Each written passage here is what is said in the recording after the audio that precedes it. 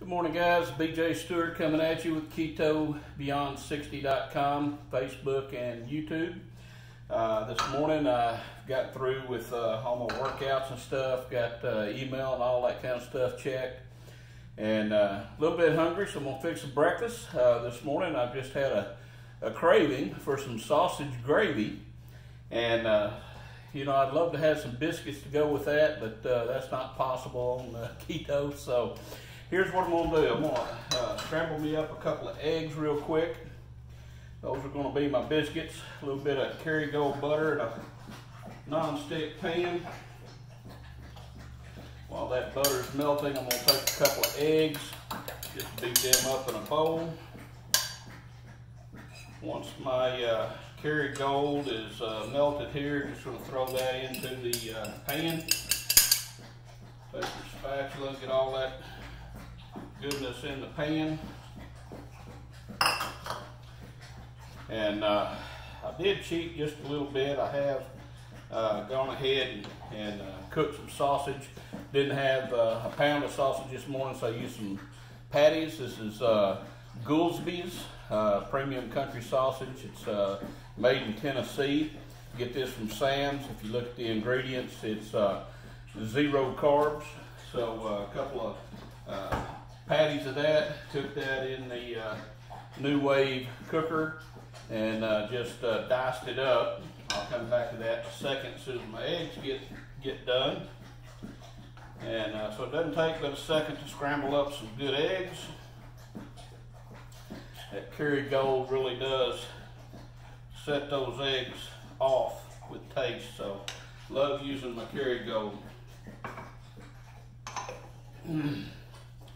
One of the movies that I've watched in the past and really love, kind of teach you a little bit about cooking eggs, is the 100-Foot Walk, I believe is the name of it, about a Pakistani family that had to move after a civil war, and the kid there was an aspiring chef, became a Michelin star winner. One of the big things in the movie is him having to learn how to scramble some eggs properly. So one of the secrets there is to take your pan on and away from the heat so you don't overcook your eggs.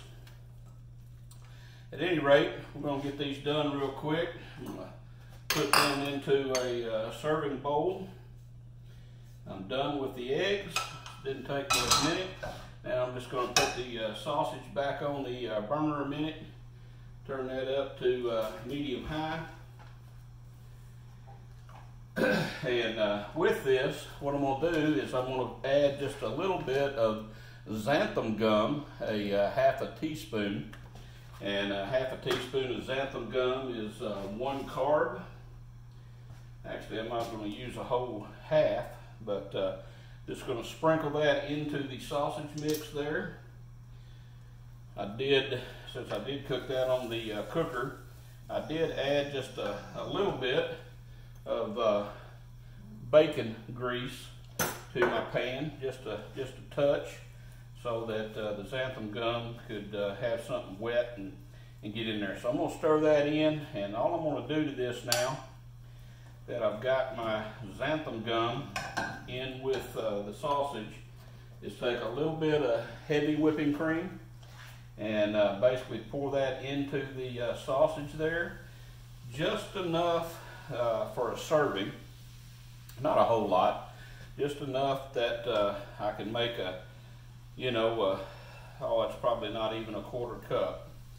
But put that into the xanthan gum and the sausage. What the xanthan gum does, it acts like flour in a way, so that it'll thicken that heavy whipping cream. So we're just going to give that a stir around. You can notice that whenever you're taking your spatula through that, it's moving away from the pan, so it's getting thick. And okay, that's a little bit more here, just a touch. I am going to add just a little bit of sea salt to that.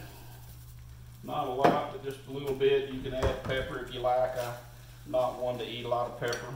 Don't really care for it. So now that's done, I'm just going to put that right over my eggs.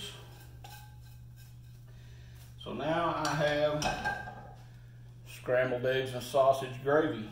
So, hey, I'm going to enjoy my breakfast. Talk to you later. Thanks for coming.